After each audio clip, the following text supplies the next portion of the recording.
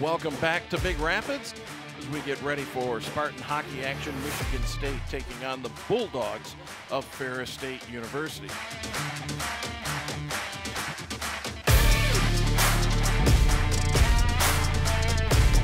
Spartans down 3-0 now. It's all special teams for Ferris State. Tipped out in front, backhand try, goal for Michigan State. Nodler went upstairs, and the Spartans are on the scoreboard. Coming out to play now. Opposition out the way now. Leaves it behind for Davidson. Davidson to the trailer, Tucker over to the right side. Shot, goal for Michigan State. It was Cole Krieger, the defenseman, and we got a one-goal game. Spartans have it set up in the Ferris zone. Left side, Sasana. Shot, goal for Michigan State.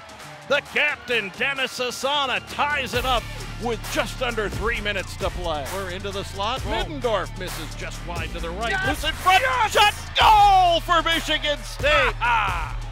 21.2 seconds to play.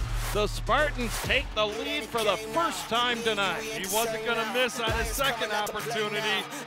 How about that? Eric Middendorf for Michigan State. And he took advantage of that opportunity. Buried it past Logan Stein. The horn sounds. The Spartans do it. They come from behind, down 3-0, and win the game 4-3 on the road.